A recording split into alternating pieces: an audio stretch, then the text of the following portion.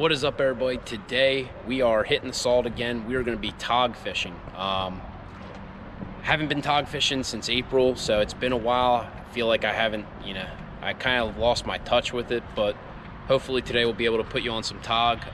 Here's what I'm going to be using for rigs today. All right, so for today's video, we are going to be using bottom sweeper jigs. Now, I know that there are a ton of jigs out on the market right now for, tog, sheep's head, etc.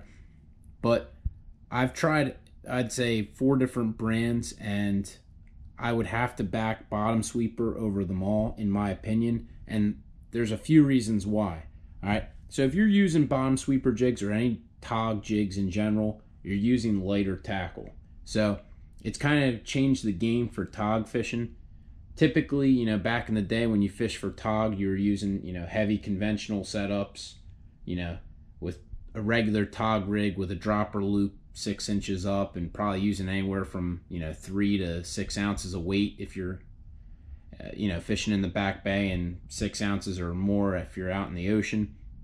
What these jigs have done has revolutionized tog fishing. Now, I say that because you can use ultra light setups with these jigs. In fact, what I'm going to be using later today is a medium light flounder rod that it's definitely not built for tog fishing, but with a 15-pound test line, you get the fight of a lifetime with these jigs. Now, I do have a bunch of these bottom sweepers. I have a few that are still in the pack.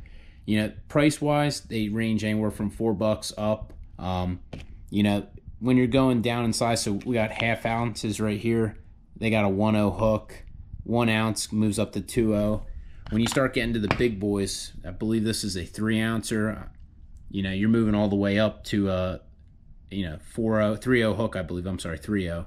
But one of the brilliant things about these jigs is if you're fishing for tog, you're fishing for sheep's head, or any type of bottom feeding fish like that hangs around structure, one of the biggest problems is getting snagged. Now, I'm not saying if you use these jigs you'll never get snagged, but the likelihood with these jigs to get snagged is less than, say, some other, copycat tog jig. And here's the reason. All right, if you look at the design of these jigs, all right, it's got almost like a diamondish shape.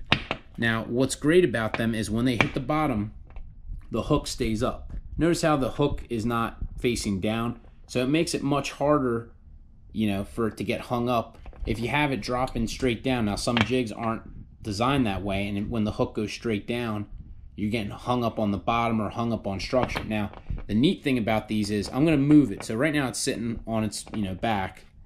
If I place it on its side like this, it ends up rolling back over. Same if I move it to this way. I don't know if you could really tell, but yeah, it just comes right back. Now, please don't misinterpret what I'm saying. I've lost plenty of these jigs before fishing in really sticky structure, but nevertheless, these are the way to go. Now, what I personally like to use is 50-pound test mono, sometimes fluorocarbon, but personally, I don't think that there's a preference. I mean, I've used just tying straight line, my braided line to one of these and caught fish. So I don't think there's much of a difference. The reason why I go 50-pound test though, one, if you're fishing structure, it gives you a little bit more strength. If you're rubbing against pilings, rocks, bridges, piers, etc., it gives you a better chance of not losing that line or, snapping it off in the structure. Second reason, tog do have teeth, sheep's head do have teeth. God forbid they do swallow the jig and they're trying to bite through, it's going to be much tougher. Now, color-wise, I don't think there's a preference. I think it's mostly, it's what I would compare it to is like flounder fishing. It's like personal preference. Like, I like certain colors when I flounder fish. With tog, I really don't see much of a difference. I've caught them on, white. I've caught them on plain, the fluorescent green and pink. So I really don't think that there's, one that works better than the other. The only thing I would suggest, though, if you are going to be using jigs, is start light and work your way up. For instance, I believe this is the smallest one they make, which is 1/4 ounce. I have some 3/8 ounce ones, and I also have some 1/2 ounce, as well as the 1s and 2s. The reason why you want to fish light is you're going to feel more of a fight than if you're using, you know, let's say this 3 ouncer, where, you know, on light tackle, that's kind of a lot of weight. All right, I think we talked enough about jigs for a lifetime, so let's get out and get some fish. I'm going to put on the bottom sweeper for first drop. So let's test her out. Just feeding it all the way through just like that. And we're going to drop it straight down, see if anything's hungry enough to eat it. Now this is a 1/2 ounce bottom sweeper. I prefer to use less weight if I can. Let me get her all the way down there. There we go.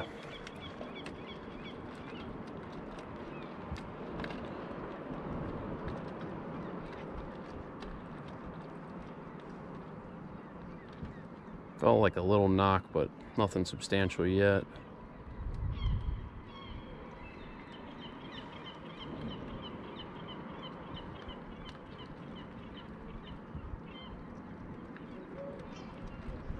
Ooh. Oh man, missed him. Drop it back down. Didn't lose it. Come on, Togzilla. I know Togzilla's down there.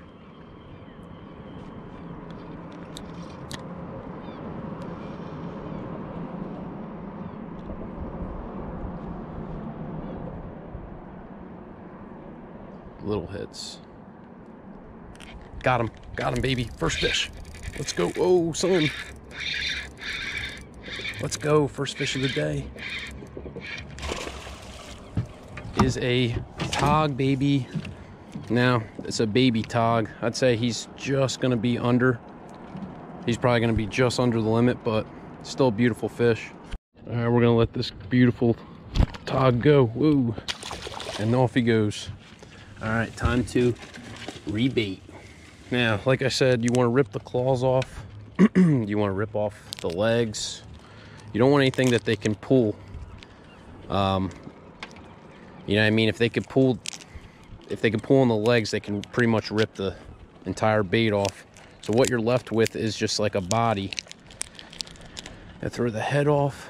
Now, when I'm feeding it through on a bottom sweeper, all I am doing is feeding it through one of the leg holes and out the side. That right there should be good. In fact, I'm going to break a piece off and refeed it up here. That way they can't rip the bottom off there, and that secures it. That's like a money bait right there.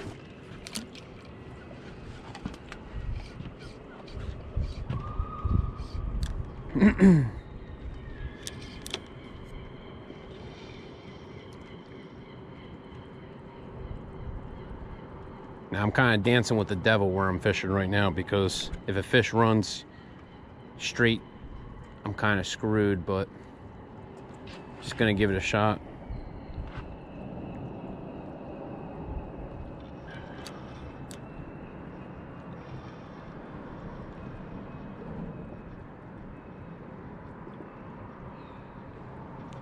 Oof, had a hit and missed. Hopefully it comes back. Got him. Let's go, fish on. Feels bigger. Definitely feels bigger. Oh shoot, he's running me right into the structure. Oh man. Oh yeah, look at that tog. Look at that freaking tog, baby. Son. Man. This is fun. I'll tell you what, catching tog on light tackle is a blast. Now these things have some monstrous teeth, man. Check those out. And they got some on the bottom too. I'm not gonna be stupid enough to put my finger in its mouth, but oop. Let's enough with the shoot. Let's get this guy back in the water.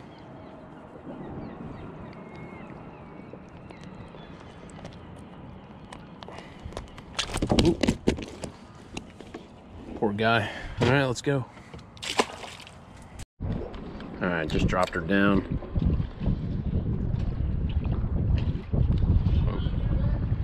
Yeah.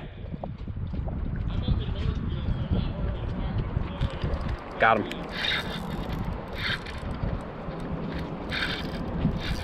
Ooh, son, this one's got some spunk. Not a big one, but it's got some fight.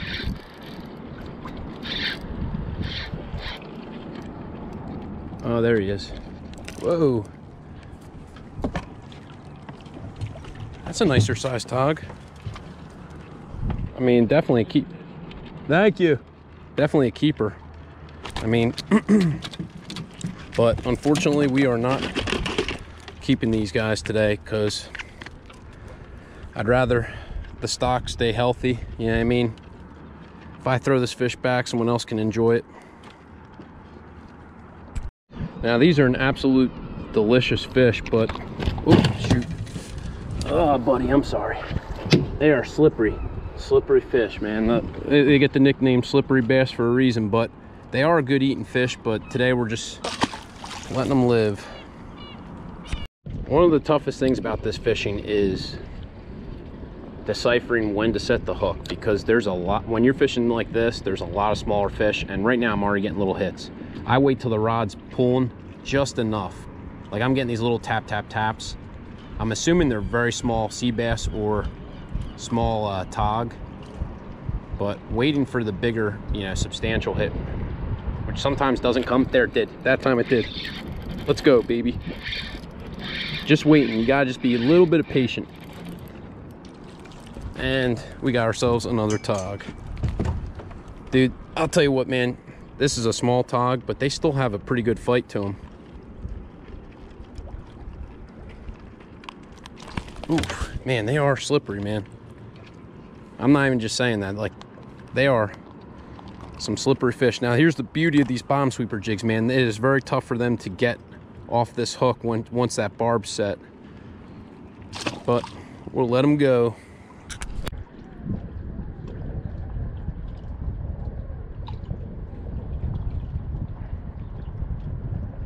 Oh, that was the hit and I missed it. Well, he didn't steal my bait, but that was a good hit. I know that guy's got to be back down there. We dropped it back down in hopes it'll come back.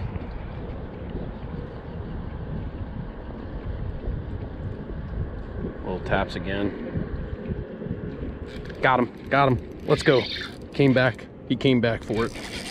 Ooh, son. Trying to walk him away from the structure best I can. Ooh, guy got a little fight to him.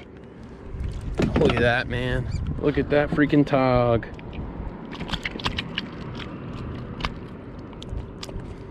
Man, I'm trying not to drop this guy. I've dropped too many togs so far today, but man, they are slippery. Whew, man.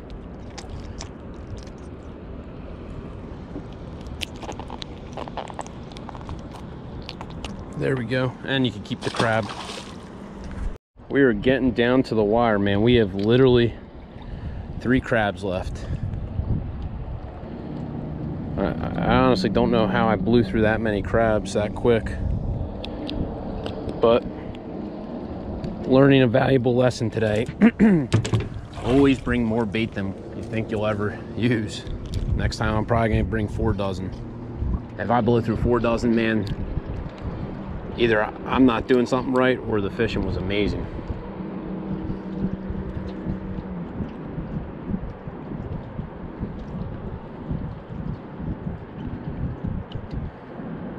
Waiting for the right hit. I'm getting little taps right now, but nothing big enough to set on.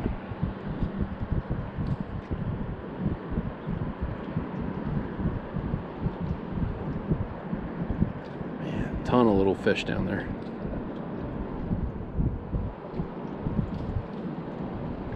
I know there's got to be a big one.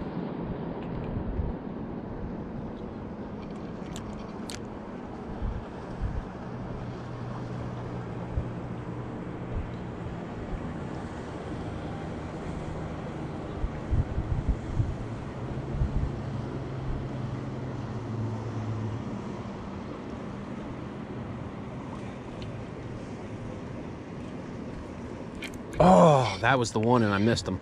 That was the one. Drop it back down. That was a good hit.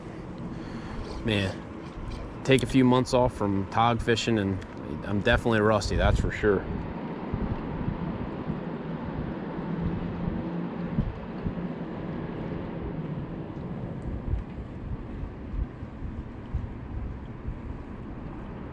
Got him that time. Got him that time, baby. Let's go. Ooh, this one's got a little backbone to him.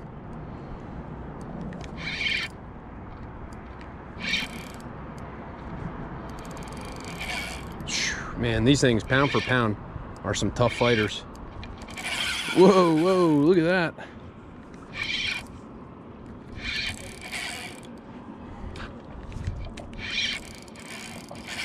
Man, this one might be the biggest one I had all day. With the exception of that first one I lost. Oh yeah, look at that. That guy's getting netted. Not with, 15-pound test. I'm not chancing it on this size guy. Look at this tog. If I can get him back up to the surface.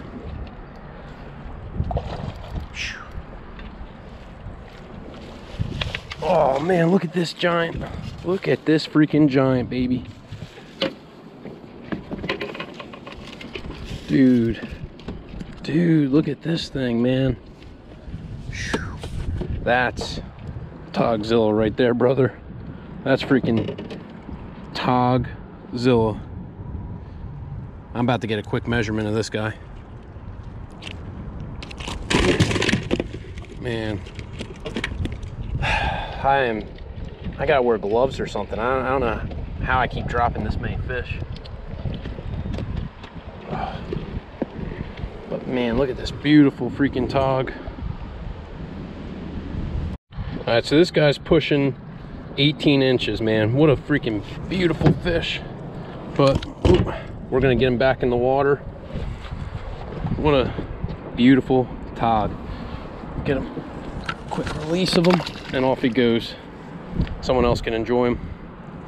All right, time to drop her back down.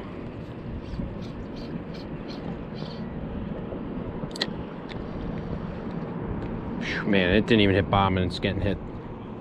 Just small hits right now. Oh, except for, got him. That bigger one came and grabbed it. Man.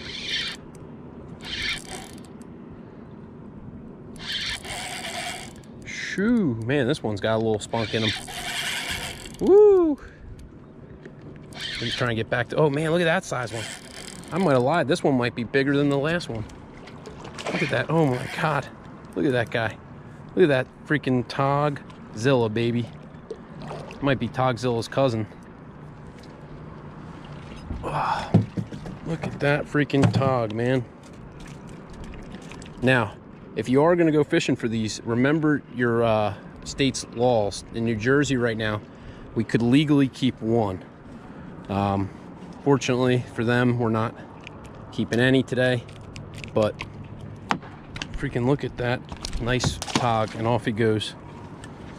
All right, this is it, man. We are down to our last crab, and we really got to make this guy work, because this guy might see if I can split into fours. That way I get 4 baits out of him. Yeah. Now we're in tough times, right? Gotta split the crab in 4. There we go. Got him. Let's go. Last piece of bait, ending the day with a fish. Man, just glad. Ooh, this guy's a little bigger too.